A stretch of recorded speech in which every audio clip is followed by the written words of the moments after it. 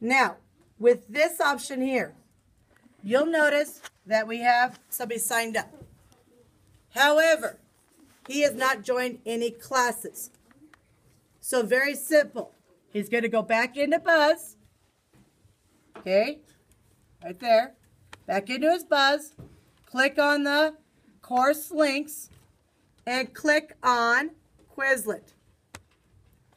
Okay, now he's going to click on Join Class. Well, after he's done with that, your screen could look similar like this. Or if you sign in at home, your screen could look similar to this screen. Very simple. How you find my information, my study sets, is under your classes right there. If you go to your classes and you see my name, you click on it, it will now open up to look like this again. Okay? Quizlet is another one of those websites that I would bookmark. Additionally, you guys can download Quizlet onto your computers, sign in with your Google account or your phones, and you'll get all your study sets there. For example, here is a current unit study set that we're doing.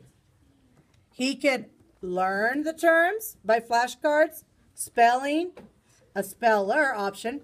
He can take a practice test. He can play games. Okay? I want him to click on take a practice test for now. Yep, take the test. Okay? Go ahead and make this full screen for me so I don't have it closed. Go ahead and to get into the room, you just click the... Okay. Shh. So, here it is for the test. The format has changed since last year. So, here we go. 1.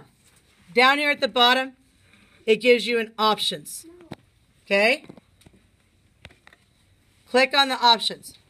From that then, okay, you could change how it starts with. You could change the number of questions.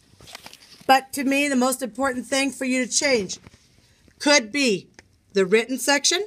Nah. Matching. We could do matching.